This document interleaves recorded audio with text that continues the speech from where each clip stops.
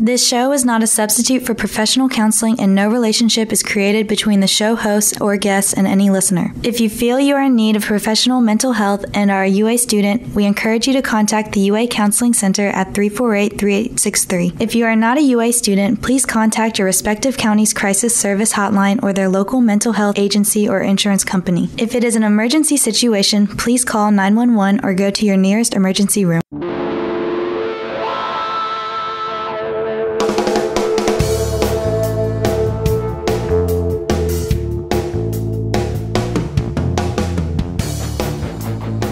Okay, it's 6 o'clock and time again for Brain Matters, the official radio show of the UA Counseling Center. We are broadcasting from the campus of the University of Alabama. Good evening.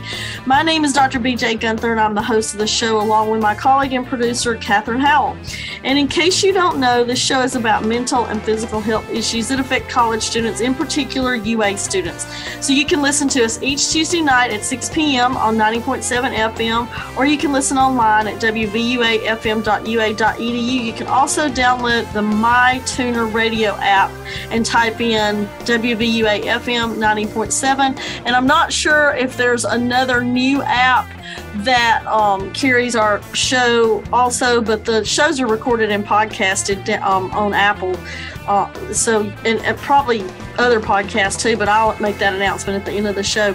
If you have any upcoming show ideas, please email those to me. We've got a lot of our shows already scheduled for the fall, because we only do shows in the fall and the spring, and we do about 12 to 13 shows each semester. If you have ideas and maybe we haven't done a show about what you're thinking or what's happening, email those to me at brainmattersradio@wvuafm.ua.edu, and of course I'll consider using your idea for a show topic.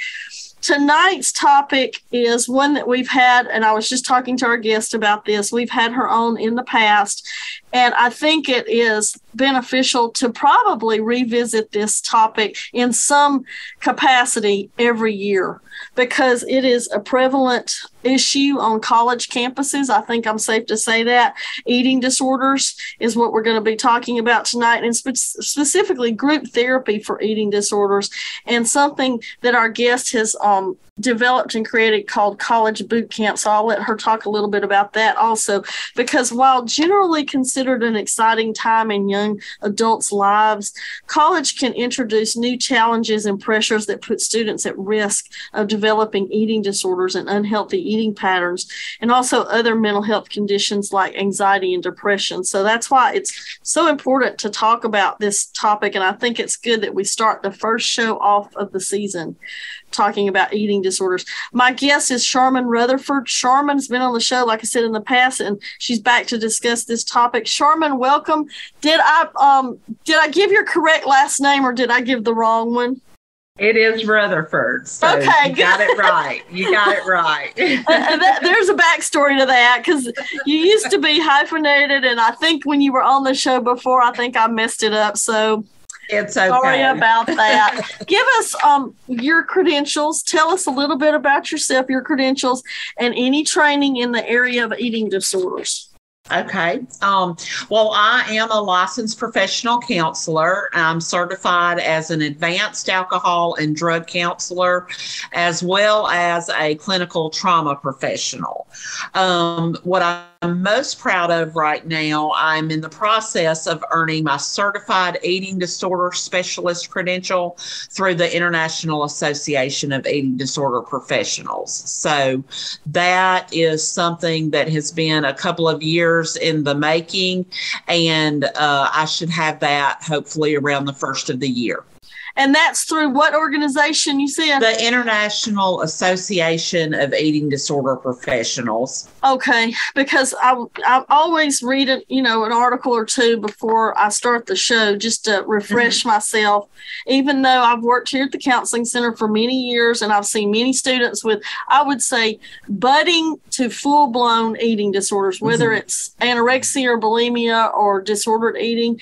And the National Eating Disorders Association is the association I'm most familiar with, especially in articles that they'll usually be referenced. Right. So What is that association? Do they offer certifications also? I do not believe they offer certification. I'm not familiar with them. I just know the International Association of Eating Disorder Professionals. They offer the specialized credentials for certified eating disorder specialist and certified eating disorder specialist supervisors. Oh, wow. So it's a pretty rigorous program. You have to do 2,000 to 3,000 hours, I believe, of direct service, of direct, like seeing individuals directly. And I don't, I think I was telling you, Correct. I don't know of anybody in this area who really has a specialization like you are going to have in eating disorders treatments. Well, thank you. I'm really excited to get it because, like you, I see the need for it in our community, and there are not, and we'll talk about this later, I think, but there's not a whole lot of resources in Tuscaloosa for eating disorder folks. So I'm just really excited to be able to be on this path. Talk about what are the signs of an eating disorder? Well, for someone who may be wondering if they have an eating disorder, it often starts out with thoughts like a preoccupation with their weight or their size or a distorted body image. They may feel a loss of control. But then the actual physical signs that they may notice or friends or family may notice would be a sudden weight loss or sudden weight gain, strict dieting or restricting of foods for like intermittent fasting. A lot of folks do that. Mm-hmm. Excessive exercise. Mm-hmm. Some clients I've had report their hair falling out when they brush their hair. That's a big one. Counting calories and carbs. If someone is obsessed with foods and thoughts of food and it's like obsessive thinking, that's a really good indicator of a budding to full-blown eating disorder. Like you said, another thing would be use of diet pills, use of laxatives excessively, and then of course binging and purging. So all of those kind of encompass all of the eating disorders. And I think there's, those sound pretty obvious to me. Yeah. But I think sometimes people just don't see any of these. Sometimes you can be living with somebody and either they are hiding it so well that you don't notice it. And I talk to many family members sometimes that admit that they had no idea. And I believe it because it's not that they're not paying attention. It's just sometimes it's not a drastic change. And if you're not really paying attention and you don't know the signs yourself, you have no idea. No. And it is such a shame-ridden illness. Clients who report eating disorders have such a sense of shame and guilt, and they don't want people to know. So there is that secrecy about it. Oftentimes they'll wear, baggy clothes or hoodies and oversized. So, for college students who come away and they're away from their parents for 3 and 4 months at a time, and then their parents see them and then there's this drastic change. They're shocked sometimes. They're in shock. Yeah. So, but it can be very difficult, like you said, especially like if there's a roommate situation. It can be very difficult to know if someone is. Do you see parents too? Do you have parents to come to you or contact you and reach out to you because they have a child with maybe an eating disorder? Maybe they don't know what eating disorder is, and they need advice on how to get the person to someone like you or me. Right. I do. I've had several parents contact me. I've had some that thought maybe their child might have an eating disorder. And then I've had some that while the child was in treatment or was getting therapy themselves, the parents wanted therapy to know how to deal with the eating disorder and what their role in it. Yeah. What are, we've mentioned anorexia and bulimia, but I was reading in the same article I mentioned earlier about the different types, the different kinds of eating disorders. We've had a while ago, I don't know, maybe 5 years ago, we had a specialist on talking about orthorexia. And at the time, I had just discovered that was considered another form of an eating disorder. Talk about what orthorexia is for those listening and have no idea, and then the other types of eating disorders. Okay. Orthorexia is it appears it's pretty tricky because it doesn't appear like an eating disorder. And orthorexia is a preoccupation with eating healthy, eating clean, eating good foods, and in our society, we've perpetuated all of these ideas about what foods are good and what foods are bad. And of course, we know that foods are neutral. But orthorexia, that is how it starts out. I've had several clients who started out, maybe they were vegan and just, they had a vegan diet, and then it kind of spiraled out of control with the orthorexia. And it's just a fascination with eating healthy and staying on that path and not straying from it. It's very rigid rules about what can and cannot be eaten. So for most people, that's a plant-based diet, and that's as far as it goes. And of course, you don't get the nutrients you need, the fuel that your body needs. I was reading this actually for something else yesterday, and the brain is the organ in the body that consumes the most energy. So if you are not eating anything of substance and you're eating salads and tofu all the time, you're not going to have that fuel that your brain needs. And that's why something I forgot to mention, another sign of eating disorders would be the brain fog that we see typically in clients with eating disorders. Yes. That's what orthorexia, I'm sorry. That's okay. No, I was just going to let's take a short break. And then when we come back, let's finish talking about the different kinds, because there's more than just these three that we're talking about. And I want you to go into a little more detail about that. And also I want to talk about some most common myths associated with eating disorders. So hang tight. You're listening to Brain Matters on 90.7 The Capstone. We'll be right back.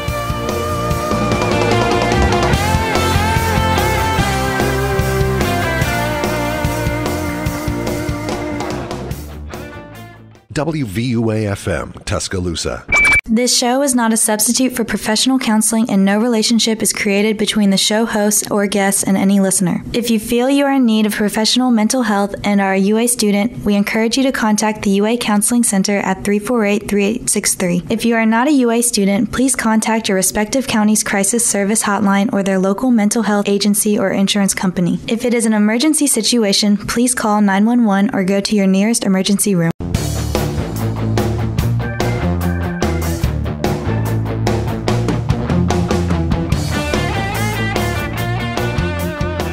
Hey, you're back listening to Brain Matters on 90.7 The Capstone. I'm Dr. BJ Guenther. We're talking tonight about eating disorders. We're going to talk about group therapy for eating disorders.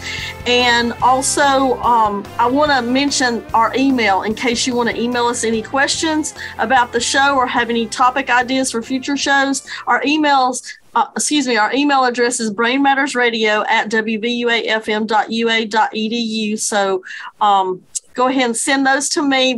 I feel a little rusty tonight because this is our first show back from the summer break. And so, I'm having a little brain fog myself. We just talked about brain fog, as one of the symptoms or signs of an eating disorder.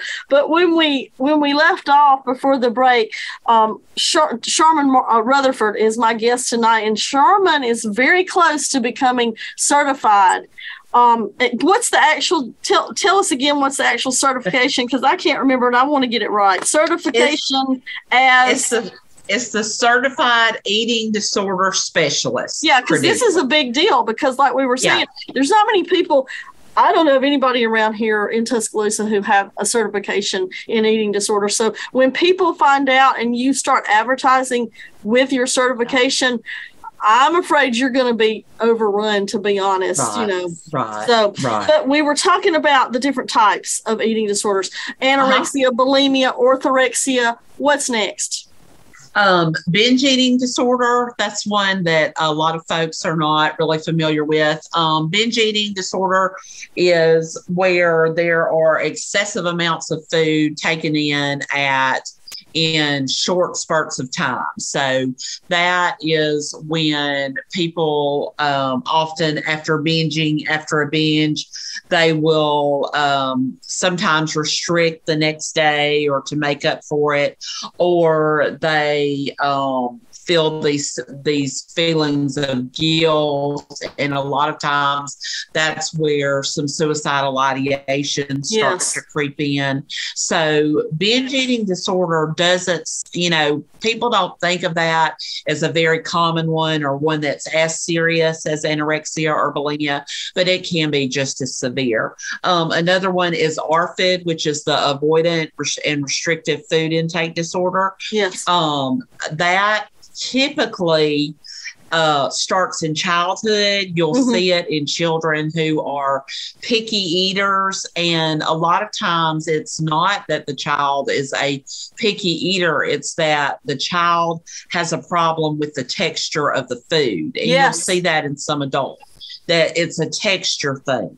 I think I've only had one person here at the university with that, and he only ate 3 things. Right. That's what it sounds like. Yep. And did it start when he was younger? I can't remember, but I remember him talking about, and it was food that you just, I know he wasn't getting the nutrients that he needed. It was something like French fries. And I remember him talking about his grandmother's macaroni and cheese. So that's all he ate, like mac and cheese. And it was to do with the texture. It was something about the texture. You're right. And there is research that, it's been out, but I have been kind of studying up on it because I was not as familiar with it. But then when I started studying about it and finding out more information, it makes sense that oftentimes people who are struggling with ARFID may also have be on the spectrum for autism, and that's a big indicator. So now I think people are becoming more knowledgeable, and so when we're seeing people with ARFID, or we are seeing people who distribute signs of autism, then we're putting the two together instead of saying, oh, they're just picky, they don't want to eat.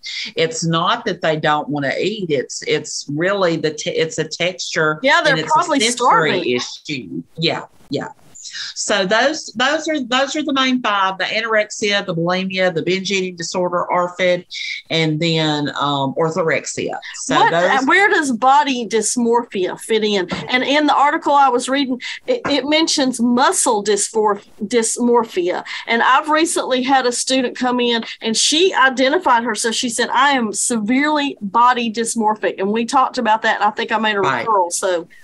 Right. And most clients that I have worked with body dysmorphia know that they have it because they recognize that what they see when they look in the mirror is not what everybody else sees when they look at them.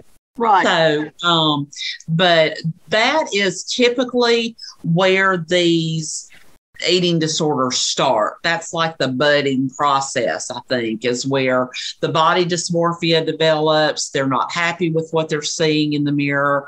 And then that's what leads to trying to alter their appearance. So what are some common myths associated with eating disorders that people who really don't know that much? They've heard about bulimia and anorexia, but they really don't know. Right. And I think the oldest myth that has been out there is that only Caucasian females develop eating disorders. Right. And that is certainly not true. And then another myth that I am familiar with is that males do not develop eating disorders, which again is not completely untrue. And then this is a big one. A lot of times in society, if people don't look thin or frail or almost emaciated, then we tend to think, oh, they're not sick. They're not sick. They're okay. So they're okay. Yeah. So that is a big myth that, everyone with an eating disorder looks like they have an eating disorder. And that's certainly not true. And then the last myth I did want to touch on, because I think this one is important, is that I have heard so many times from those who were uneducated or just didn't know that recovery is not possible from an eating disorder, and it absolutely is. So I just wanted to put that out there, that recovery is a possibility. So there is hope, and it's out there. So people can recover, and they do recover. Talking about men having eating disorders, I just think they don't talk about it as much as women, or because of the, societal shame. I mean, we did a show, Catherine, do you remember the UA baseball player we had on?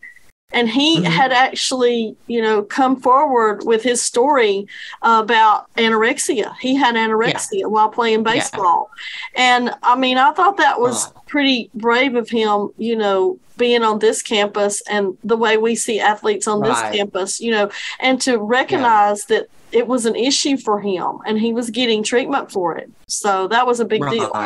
Right.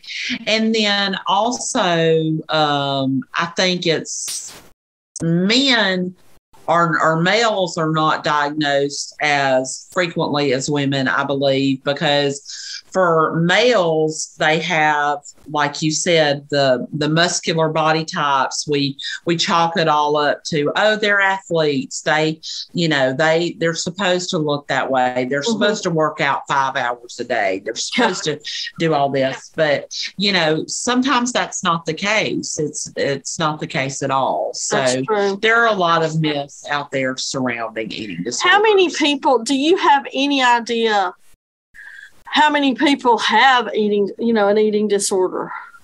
Is there any way to know that? I guess there might not be. Well, there probably is not an accurate number. By most accounts of what they say is that 9%, and that sounds like a really low number to me. It sure does. It says that all the research that I have looked at shows that 9% of the U.S. population, or 28.8 million Americans, will have or develop a eating disorder in their lifetime.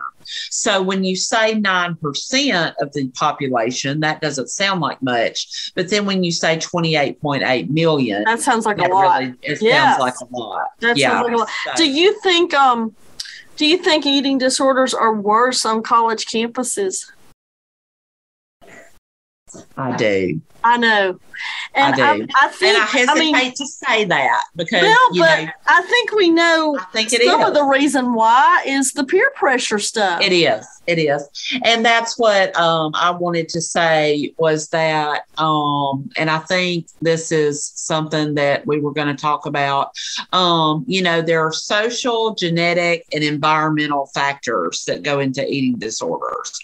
And the social factor of wanting to be like everyone else, the diet culture that's out there, wanting to fit in with their peers, wanting to look as good on game day as all of their friends do. Yep. That is such a big thing on our campus, I know. So, and I expect it's the same at all college campuses.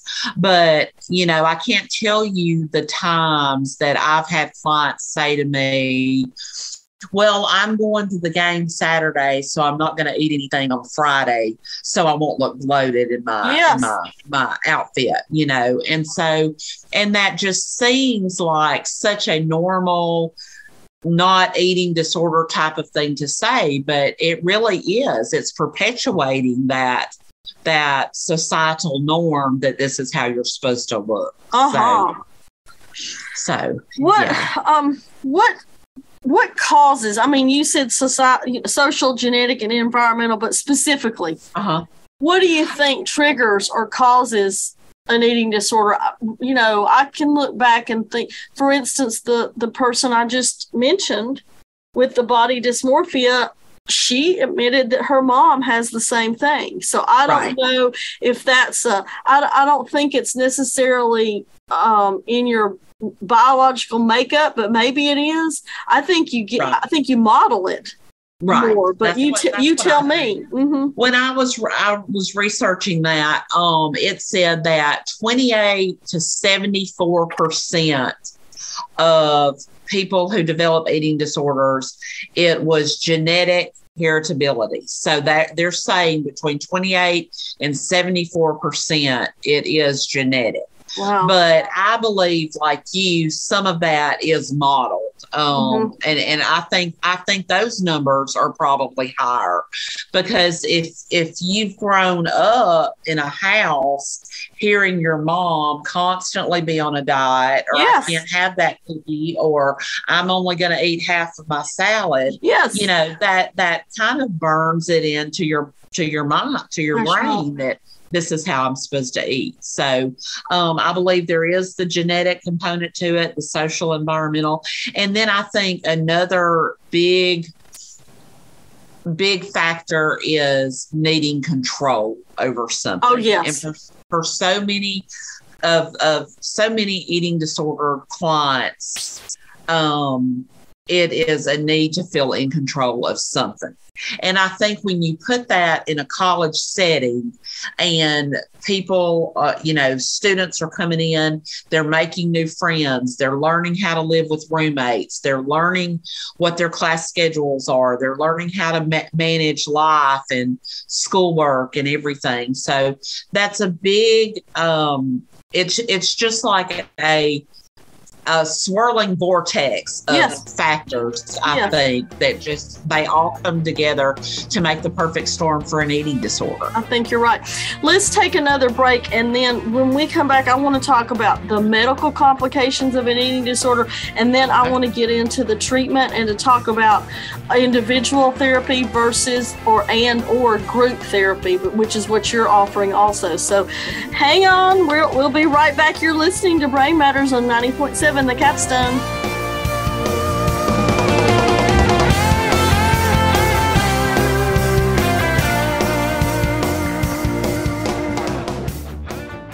WVUA-FM, Tuscaloosa.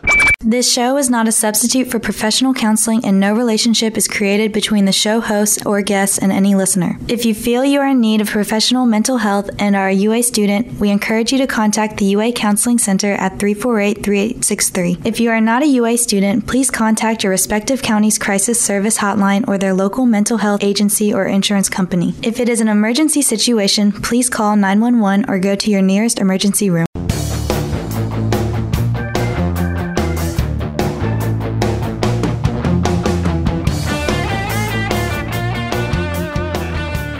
Hey, you're back listening to Brain Matters on 90.7 The Capstone. I'm Dr. B.J. Guenther. We're talking tonight with Sharmen Rutherford. She's an LPC, which is a licensed professional counselor, and about to be certified as an eating disorder specialist. We're talking tonight about eating disorders, and we left off talking about what causes an eating disorder. And I want to mention that we have an email here at Brain Matters. If you have questions about this or any other topics, or you feel like you have some ideas for our upcoming shows for this fall and maybe even in the spring, email those to me at Brain Matters Radio.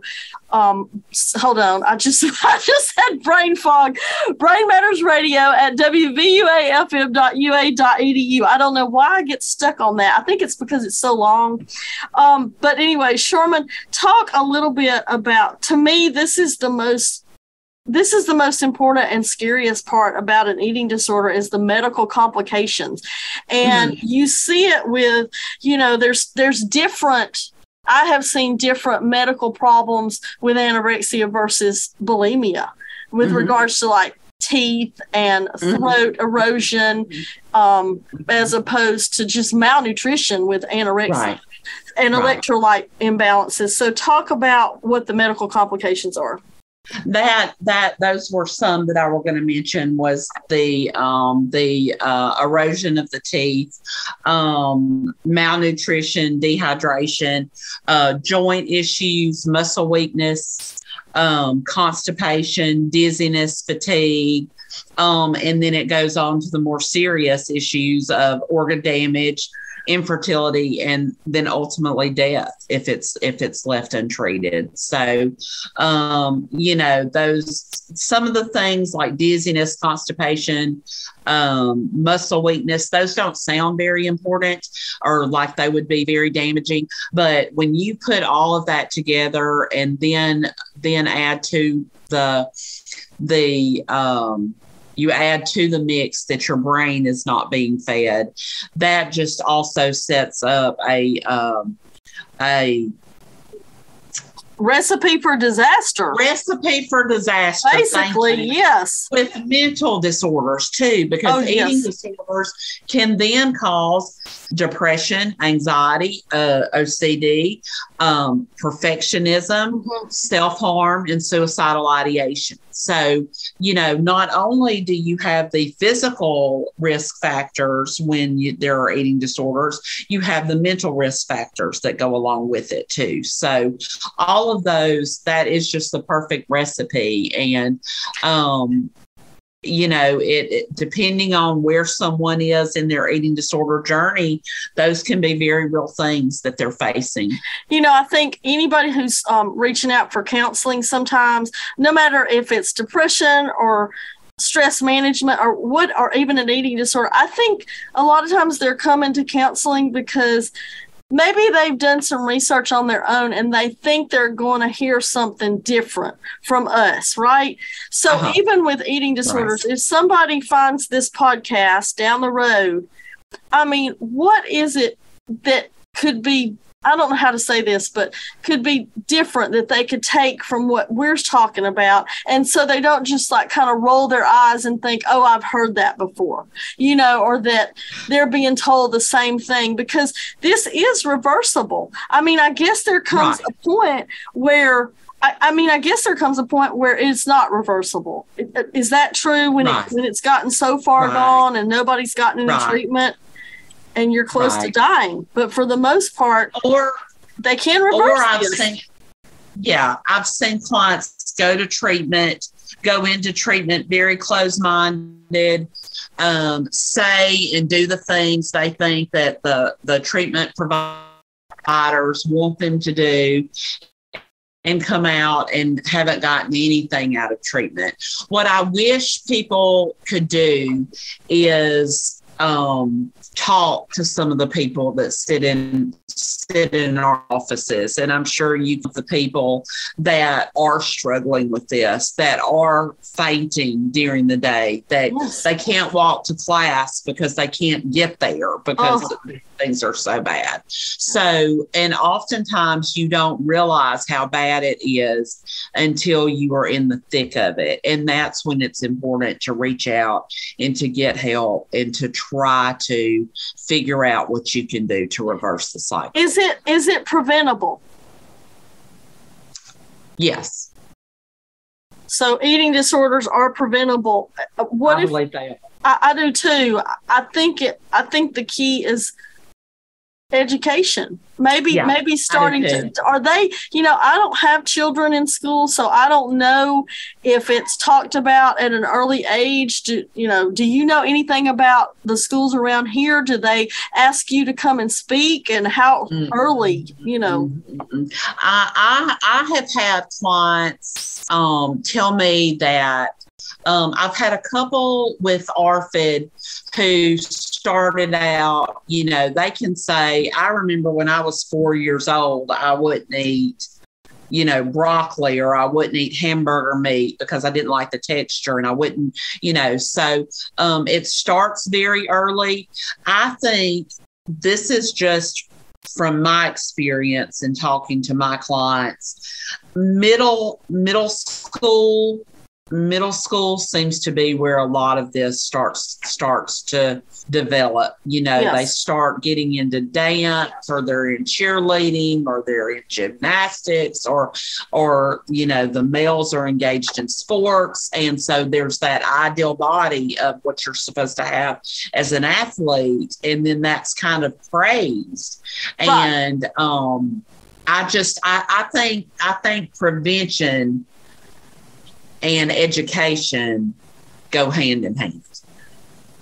I think that might be the area that we're lacking in, because it's like nobody wants to talk about it still, even though we're talking about it now. Right. It's critical sometimes to even talk about it in parent organizations through the school, because you have a captive audience. You know what I mean? Right. Well, and you have so many parents in the mindset of, I need to lose 20 pounds. I need to lose 40 pounds. I need to fit into this dress for my daughter's graduation. So when you have parents that are passing this stuff down, it's really hard to stop that cycle if something doesn't change. It's really hard to get in there and stop it. Talk about your group therapy. Tell us the details. Is there a name of it? How long does it last? Is there evidence that group therapy provides as good or better treatment for eating disorders? There is evidence for that. I don't have the numbers on that, but statistically it shows that group therapy along with individual therapy is what works for most clients. So the group that I'm doing is it's the Fall 2022 College Wellness and Recovery Small Group. And it is an 8-week small group, and I only will allow clients who are in therapy with me, or they have to be enrolled at the counseling center in therapy, because I don't want topics or things coming up in group that they can't deal with individually. Right. So it is a closed group. So they have to have that support from somewhere else. But it's 8-week sessions. It's 8 weekly sessions. And some of the topics we cover are diet culture and disordered eating. We do a week on shame, guilt, repeat, those fun emotions that we all experience. We talk about body image, self-worth, bridging the nutrition gap, exercise, is it too much, achieving a life balance, and then recovery and maintenance. So each week is specifically targeted to something. I have had to push the dates back. I'm probably going to start the group in October. So if you have anyone who is listening to this podcast and they want to join, they can get in touch with, they can reach out to y'all, they can reach out to me, because the group is limited to 10 participants. Okay. I was going to ask, how many are you limiting it to? And is it going to be in person or via Zoom, or how are you going to? It will be via Zoom, and it is, like I said, it's limited to 10 participants. They do have to be in therapy either at the UA Counseling Center or with me at All Things New. And we just talk. And, there's a lot to be said about group therapy. And there's a lot to be said about knowing that you're not alone. Is there? Yes, definitely. Because I think that that's they need more support, and to be and to feel more comfortable. That helps to disband the shame too. To know you're not alone. Do you have a way to screen the individuals who are going to be in the group, and how? I don't know how to ask this. How severe? What if somebody is severely anorexic? Is there a limit of the people's symptoms that can be in the group. Do you understand what I'm talking? I don't think I asked that well. Like, are you saying if they need a higher level of care, if I would put them into the group? Right. No, Is there anybody you won't allow to be in the group based on symptoms? Yes, based on their symptoms. If they are binging and purging after every meal, after every time they eat, that would to me, that needs a higher level of care. Right. If there's someone severely anorexic that hasn't eaten in 24 hours, 48 hours, and that's very common. Yep.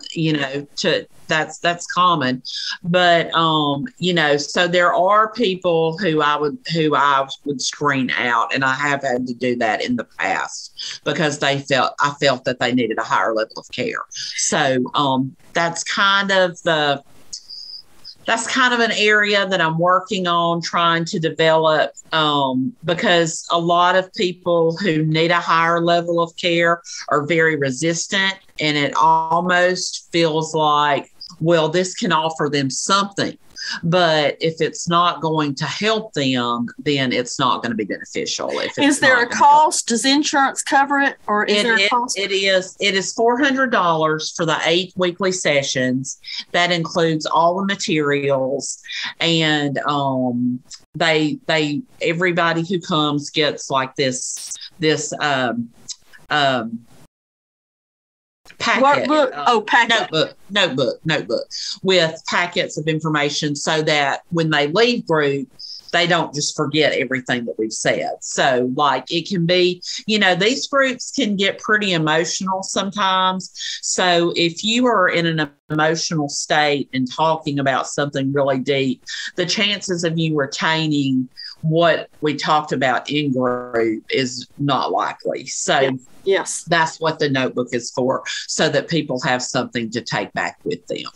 Do you, I mentioned in the intro college boot camp that you also, what is that, something totally different from the eating disorder group? Okay, what is that? It is. And I have not started that yet this year because I haven't had anyone to sign up for it yet. I usually take eight students into that, and that is for I hate to single out the guys and not allow them, but it is for female students only.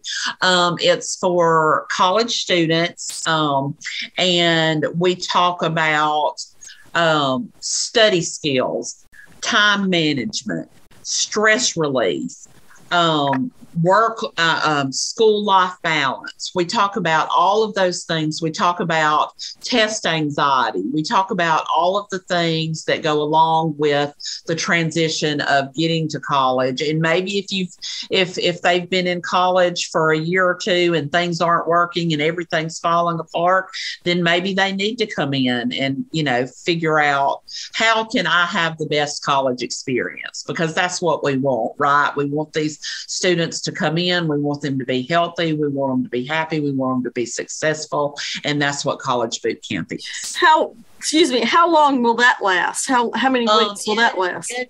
College boot camp is 8 weeks as well.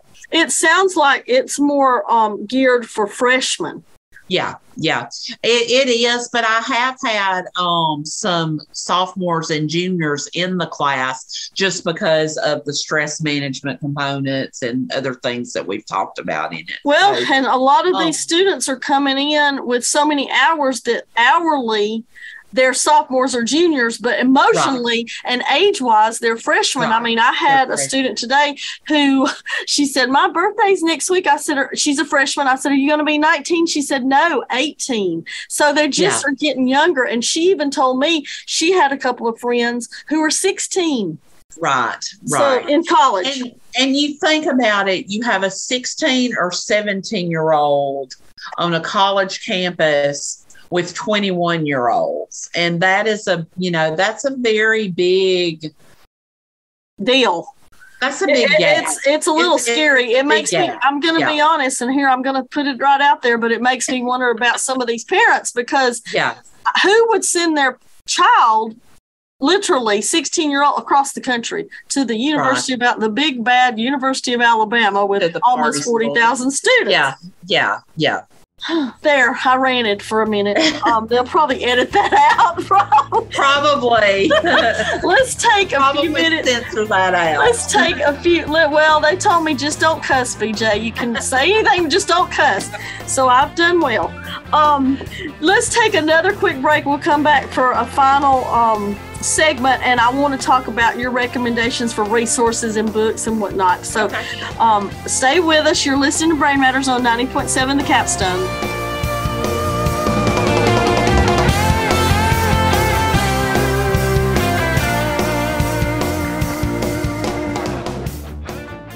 WVUA-FM, Tuscaloosa.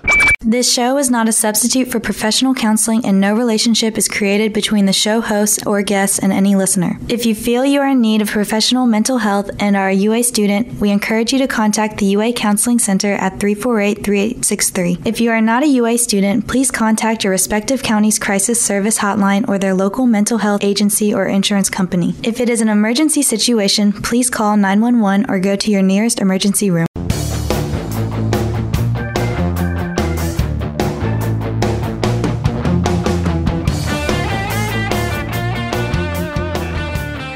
You're back listening to Brain Matters on 90.7 The Capstone. I'm BJ Guenther, and we're talking about eating disorders. And my guest is Sharmen Rutherford. She is a licensed professional counselor about to be certified as an eating disorder specialist here in Tuscaloosa. And we've been just talking about signs of an eating disorder, what kinds there are, how prevalent it is in the college student population. I want to talk about resources, but if it's preventable and treatment. And also Sharmen offers an 8-week long eating disorder group. So, and group therapy and individual are really the best approach, along with, I'm sure you do this like we do here at the Counseling Center, recommendations and referrals for a team approach where you refer to a dietitian, medical doctor. I don't know if there's anybody else you refer to for the team approach for treating this, because it's the most successful way to treat this. Right. So tell us about some resources. Any book recommendations? Any websites? Any apps? I do. I have 4 books that I wanted to recommend. These are my very favorite books for clients to read, or anyone who thinks they may have an eating disorder or they may be developing an eating disorder. The first book is Health at Every Size by Linda Bacon. The second one is Intuitive Eating by Evelyn Tribole, that's Tribole, and Elise Resch, it's Resch, and they are both registered dietitians. So it is a excellent resource for intuitive eating and teaching people to honor their hunger cues and, how to honor their fullness cues, and it's a really good book. Another one, Perfect Girls, Starving Daughters by Courtney Martin. Okay. And then Goodbye Ed, Hello Me by Jenny Schaefer. Okay, that's a good title.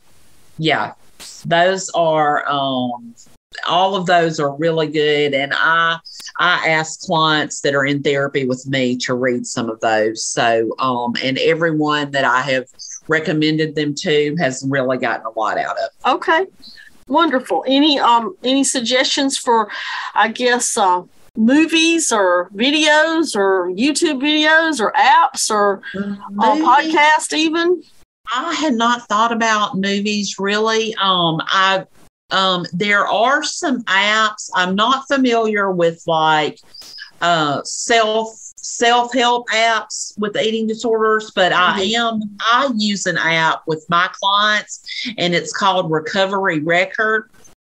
And if I have a client who is struggling with disordered eating or full-blown eating disorders, what it is they go in. It's paid for by me. The client doesn't pay anything, and the app kind of keeps track of what they eat, what their thoughts are, what they're feeling when they're eating. So it's very discreet. They can just, if they're sitting down to eat a meal, right after, they can sit down and log, what they've eaten, what their emotions were. Yeah, but it's called Recovery Record, and it is a great resource. I use that with my clients. Well, Sharmen, thank you so much for all this information, and I hope the group starts soon, because it sounds like it's a much needed. Yeah, my birthday. Is that by the way? Yes, it is. By the way, thank you. But I hope it does well. I hope you get some referrals from us as well as the community, even. And I think, like I said, I think when word gets out, you might be overrun, because there's just nothing. The closest is Birmingham, and it's just so hard. You can tell it's just so hard to get in with anybody right now. Even if it's a dermatologist or you're a family doctor, it's just hard to get in with people right now. So I'm glad to hear there's something local and you're that close to getting the certification. Yes. It won't be long now. Well, thank you so much. Let me make a few announcements before we go. Don't forget, our shows are recorded and podcasted on Apple Podcasts, also on audioboom.com and voices.ua.edu. You just type in Brain Matters and you'll find some of our past shows. There's a link to voices.ua.edu on our counseling center's website. It's counseling.ua.edu. I always like to give credit and thank the people who've made my show possible. Dr. Greg Vanderwall, he's our executive director here at the Counseling Center. We couldn't do the show without Terry Seegers of the Office of Student Media, and also my production assistant, Catherine Howell, who's also my colleague at the Counseling Center and just passed her social work boards, right? Your test. Your big one. I don't even know the name of it because I'm a counselor, so I don't even know the name, but she just passed it. The LICSW. Yay! LICSW. So that's a big deal. So she's excited. Congratulations. I want to thank the WVUA staff. I believe Chloe is going to be the production person. She's the head of production at WVUA. So she's going to be editing our show, and that's just invaluable. And of course, my guest tonight, Sharmen Rutherford. Join us again next week. Our topic's going to be, this is an interest. I can't wait to hear this, because I was just talking to a student today about this, how cleaning helps college students feel their best. Is that cool? Thanks again for listening tonight. We'll see you next week. Take care. Good night.